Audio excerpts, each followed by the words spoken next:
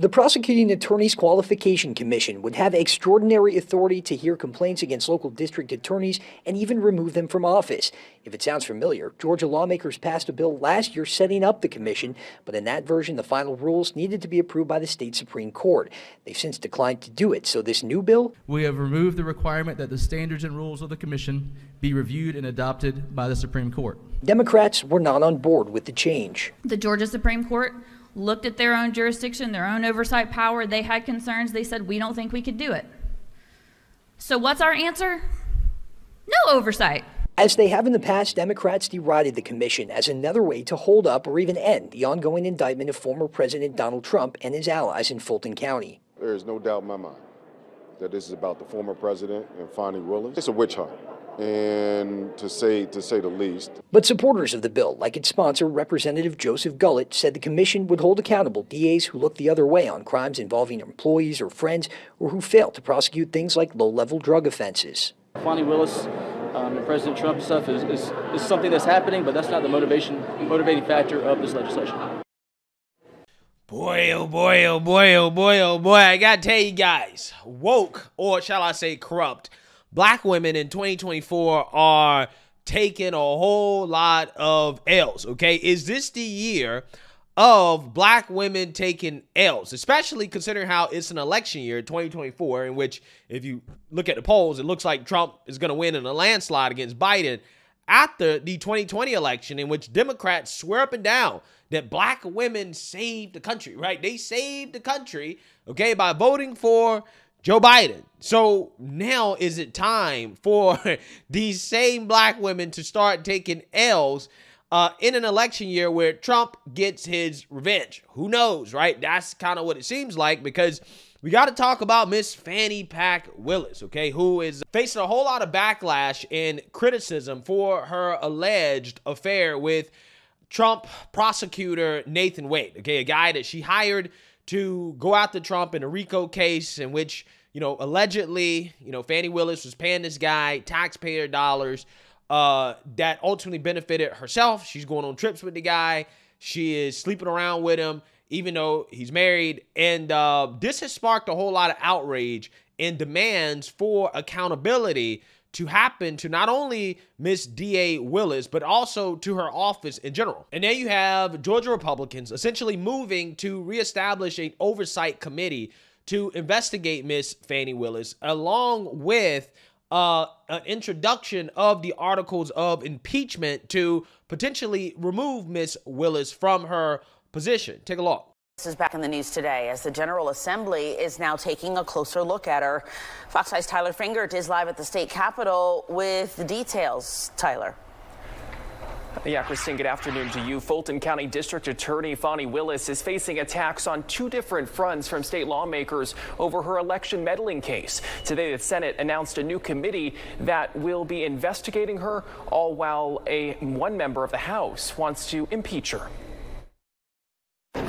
Georgia senators had a lively debate Friday before voting on whether to create a special committee to investigate allegations of misconduct by Fulton County District Attorney Fani Willis. We've got better things to do. Let's see where the facts take us. Willis is accused of having an inappropriate relationship with Special Prosecutor Nathan Wade and profiting from the prosecution of former President Donald Trump and others in the county's election interference case. We want to know where is our money going, and that's what this does. All we've heard is allegations, and most of it come from an ex-wife who mad. Despite Democrats objecting, the resolution passed Friday. The yeas are 30 and the nays are 19. The special committee will swear in witnesses and gather evidence, but can't discipline Willis. The sponsor said this is about looking at where state funds went and if there needs to be changes in the future. The reality is, as these new facts have come to light, it has caused great concern not only for us, but constituents all over the state of Georgia. Political retribution is what it is. Over on the House side, at least one lawmaker doesn't want to investigate Willis,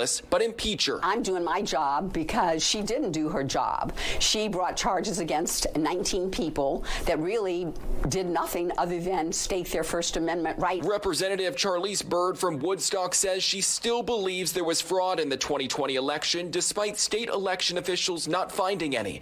Democrats are shocked at what's happening under the Gold Dome. We cannot succeed as a country with one of our two main political parties embroiled in lies, disinformation, conspiracy theories, and political retribution. So far, no vote on that impeachment. As for the special committee, members are expected to be announced next week. I did reach out to the Fulton County District Attorney's Office today, but they told me that Willis had no comment. Yeah, so you see that, you heard that, okay? So Fani Willis is facing a two-front battle to basically have her removed in some way, okay? You have this panel that is being formed to investigate rogue prosecutors and allegations of misconduct. And then you also have the articles of impeachment being introduced to just flat out remove her. Okay, now here's the thing. I'm not sure exactly how they're going to get her, but I do think that eventually she's going to be removed somehow, because clearly and obviously she is corrupt. Basically, it just depends on how strong the Republicans are down there in Georgia. In my opinion, we should hold out, right, to see. Okay, I don't really have my hopes up, but who knows? Maybe, just maybe, they'll actually grow some cojones here in this situation and do something, right? Actually use the power that they have. But she's overtly corrupt, okay? And this story right here dropped to show her corruption. It is a bombshell audio recording that was leaked from 2021 showing that Miss Fani Willis fired a employee, okay, who blew the whistle on the misuse of federal funds. Now, this employee, whose name is Amanda Timpson, tried to warn Miss Fani Willis that campaign funds were being misused by her aide, Michael Kufay, because he wanted to allegedly use $488,000 of a federal grant earmarked for the creation of a Center of Youth Empowerment and Gang Prevention to pay for swag, computers, and travel. Okay, so essentially, you have funds, $500,000, that's supposed to be used to create a Center for Youth Empowerment and Gang Prevention. This guy wanted to use the funds for other things, right?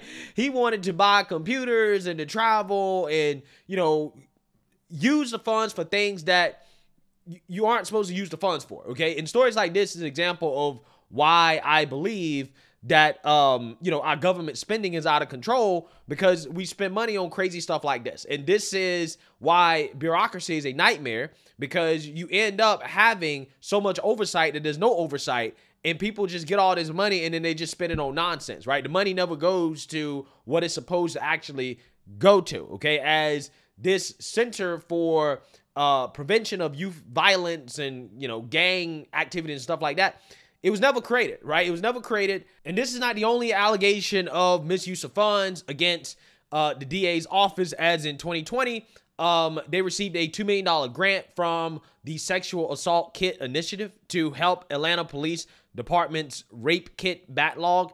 Willis's office has since pulled nearly $13,000 from the grant to purchase computers and spent an additional $27,000 on airfare, hotels, and car rentals, according to Fulton County records. So again, you have a history here of misuse of funds. So it's no wonder that you have the citizens of Fulton County demanding some accountability in auditing of the DA's office, who has no issue spending taxpayer dollars in whatever way she wants to benefit herself. So she had an employee that tried to warn her about what was happening, okay? And the employee ended up getting fired by her, and now the employee is coming out and discussing this issue, and she leaked this audio recording of a meeting that she had with Miss Fani. And, you know, I want to go ahead and play this clip so you guys can hear the corruption here. If you had to give me a sentence, what is the sentence theme?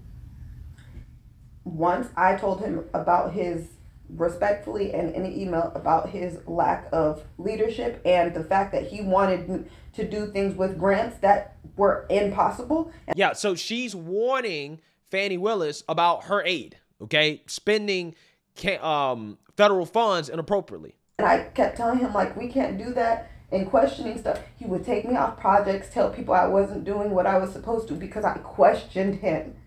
Because I understood, I helped write that grant. I knew what was in that grant. He told everybody in front of Crystal, Deontay, everybody, we're going to get MacBooks, we're going to do that, we're going to get swag, we're going to use it for travel. I said, you cannot do that. It's a very, very specific grant. Took me off. I questioned Junior DA. There's kids in there from out of the the county, all this.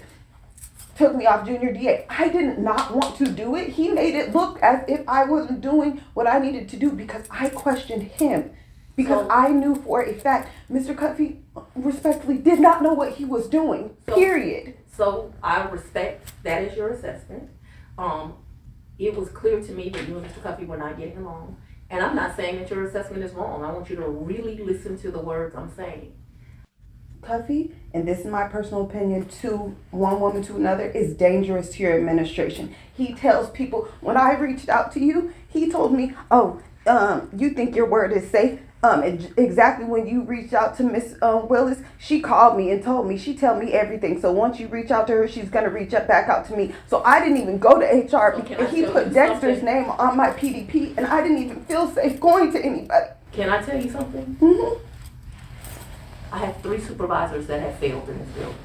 What's interesting to me, because I'm in a learning curve too, they each pretend to have a relationship with me that they do not have. Mm-hmm. I guess that's an intimidation tactic. Mm-hmm. I'm sorry that you felt that way, but you, Dexter certainly don't have no relationship with Michael Cuffey. You were safe to go those places. Yeah, so you seen that, you heard that, okay? That's the audio of this woman complaining to Miss Fani Willis about corruption in her organization, in her office, and eventually Miss Fani Willis fired her, right? They fired this woman, even though she felt like she was being intimidated and retaliated against for exposing the corruption, okay? So, again, you know, this is just a part of some of the allegations against Miss Fani Willis, a track record of what appears to be misappropriating funds or spending taxpayer dollars in ways that you're not supposed to. And again, this is why I don't like bureaucracy, right? This is why I'm not one of these people that don't believe that we can't significantly cut the budget, right? Because a vast majority of the things that we spend our money on, when we send it to go and fight poverty or to fight gang violence or to do all these things, right, that, you know, we're supposed to be doing, okay, for good reason, it doesn't actually go to that stuff, okay? Half of the time, the money gets misused, it gets misspent, it gets abused, and it never goes to what it's supposed to go towards, right? This is $500,000 in taxpayer money, federal taxpayer money, that just gets blown, right? Gets blown by bureaucrats, okay, who are corrupt and they're not facing any accountability or responsibility. The government is too damn big, okay? The government's too damn big. Again, stories like this is part of the reason why I say that. But, you know, what you see here is just another example of corruption from Ms. Fani Pack Willis, who is facing investigations after investigation, maybe even an impeachment. I think the walls are closing in on her, knock on wood, right? Something actually happens, okay? But we'll see. Let me know what you guys think. Make sure you like, comment, and subscribe. Most importantly, share a Black conservative perspective. Peace.